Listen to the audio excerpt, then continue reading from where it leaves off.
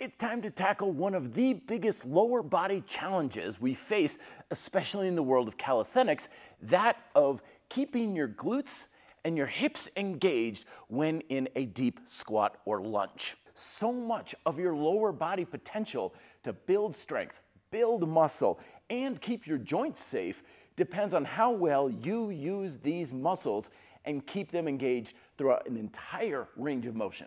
And it's not too uncommon for people to tell me that, I feel my hips engaged, but when I get to the bottom of the squat, it kind of just dropped down and everything just kind of shuts off. And I don't really feel like these muscles are doing their job. And even though a lot of experts will say, oh, don't worry, they're still working, always remember that your muscles do not behave and work as they should according to whatever exercise you're doing.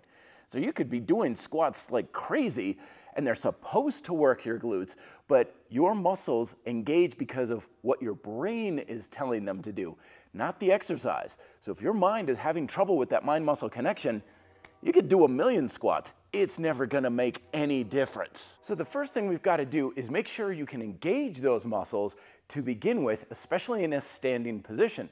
One of my favorite overcoming isometrics for doing this is you're just gonna simply stand as you would on 2 feet, 1 foot slightly in front of the other, and you're gonna kind of drive the floor apart, kind of like I'm trying to kick my back foot backwards using my glutes and my hamstrings. You shouldn't feel this in your lower back. That's always a sign your hips aren't doing their job. So you're gonna push your foot back, engaging the glutes and hamstrings to a very high degree. And I recommend practicing this on a daily basis because you're just standing there. You don't really need to do anything special. And about 5-10 seconds, just waking up the muscle, getting it to engage. It's also a good idea to practice habitual glute and hamstring activation in a seated position when you're in a chair or if you're driving your car, because usually we turn everything off in this position, which is why we have trouble engaging it in the first place. So if we're seated and we're just trying to engage those glutes on a regular basis, that helps to override that habitual response of saying everything turn off when we get our hips lower in a potential squatted position. And then from there, we want to practice engaging the glutes and driving the hips upwards whenever we're coming out of a seated position, either box squats or even coming out of a chair. Because if the hips aren't doing their job, we typically have this kind of motion where we fall forward. And instead, we want to have our glutes engaging and driving the hips up and forward.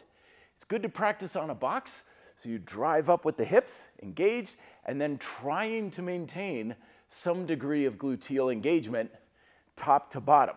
It never shuts off. And if you can get it in a squatted position, now we challenge it unilaterally. So we're in a standard lunging position. I'm gonna get my weight more on the front leg. And a trick to this is keep the shin angle and the torso angle the same. That helps to keep things engaged. Once again, kind of getting a few squeezes in the glutes to engage and then driving up and forward. Making sure to maintain that tension as you come down. You don't want it to be a passive activation because then you're just going to use your muscles how you normally do, which may not be very much. And then finally, using those as a bit of a warm-up before your leg training, just practicing being in a deep squat, engaging the glutes a few times. And if you don't feel it, don't worry too much about it. Just trying to get the muscle to engage will eventually teach it to engage at a stronger rate, and then we can drive up and try to keep your glutes engaged as you come down.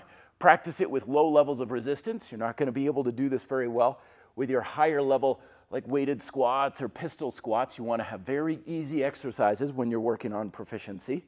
And over time and repetition, you'll become more proficient at keeping your hips engaged in a deep squatted position. You can also apply these in these micro workouts here, which take less time but are very efficient and effective and good practice for keeping your hips and your glutes and hamstrings engaged in your lunges and your squats. Thank you very much for watching. Let me know if you have questions down below. Be fit and live free.